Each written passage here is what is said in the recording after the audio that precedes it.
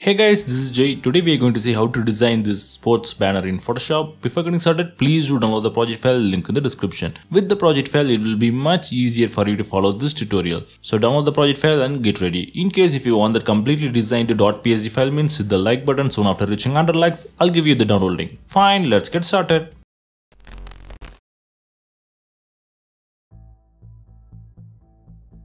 First go to the project file, open the poster.psd inside Photoshop. This one is a design ready file. I have given you the color palette, the colors we are going to use in this design. If you want, you can create your own canvas. Fine, first let's create a solid color background. For that, go to background group, create a layer, go to color picker, sample and select this dark violet color. Now fill the color. I used keyboard shortcut Alt backspace. Next we are going to drop in our model image. Select the image group. Now go to the project file, open image one inside Photoshop. Now drag and drop the image inside our canvas. This image is neatly cropped. Now we enable free transform tool and resize it a little bit. I'll place it at the center here. Fine. Next we are going to drop in our second image. Select the background group. Now go to the project file. Open image 2 inside Photoshop. Now drag and drop the image inside our canvas. Make sure to place the image inside background group. Now enable free transform tool, Ctrl T and resize it. Fine, I'll settle with this one. Next, move the image and bring it down below the solid color background. Now I'll change the background opacity down to 80%. Next, we're going to create a rectangle shape. For that, go to the design group, create a layer, go to color picker, sample and select this yellow color. Now pick the shapes tool, rectangle tool, make sure fill is enabled, stroke is disabled. Now create a rectangle shape like so. If you want, you can enable free transform tool, Ctrl T and resize it. Fine, once you're done, next we're going to add our crown and star images. For that, select the star group. Now go to the project file, open the crown.png image inside Photoshop. Now drag and drop the image inside our canvas. Make sure to place the image inside our star group. Now enable free transform tool, Ctrl T and resize it. I'll place it at the center here.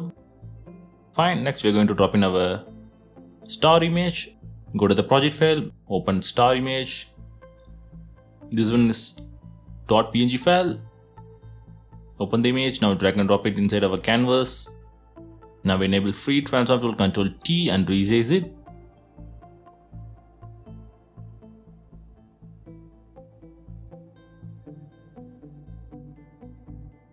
I'll place it here.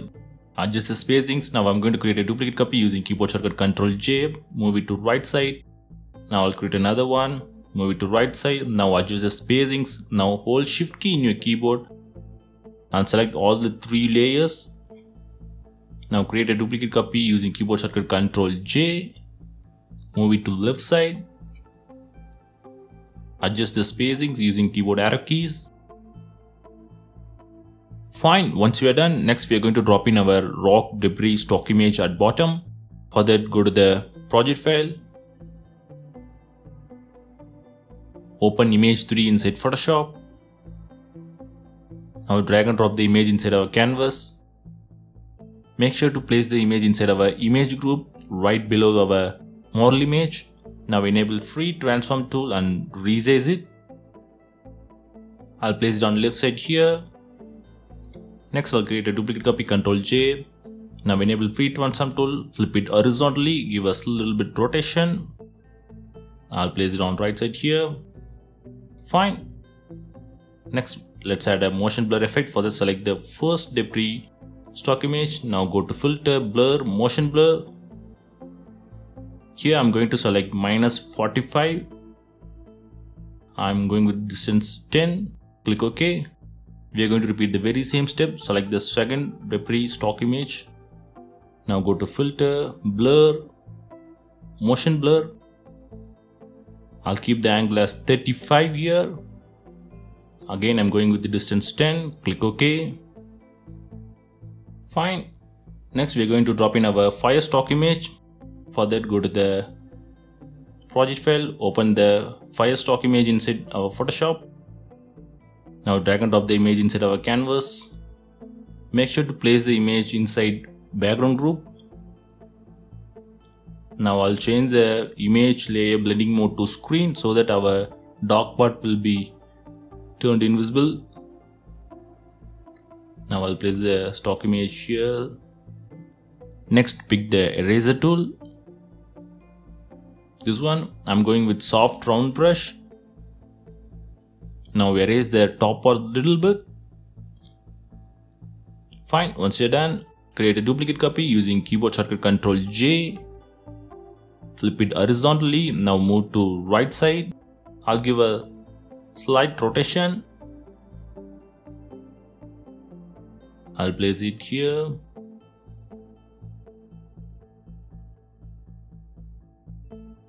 Fine, next, to make it look a little more realistic, we're going to add dark smoke effect. For that, go to the project file. Double click and install the smoke brush. Now come back to Photoshop, create new layer right below the fire stock image. Now go to color picker, select black color. Now pick the brush tool. Now select the newly installed smoke brush, this one. Now give few clicks on both sides to create a smoke effect.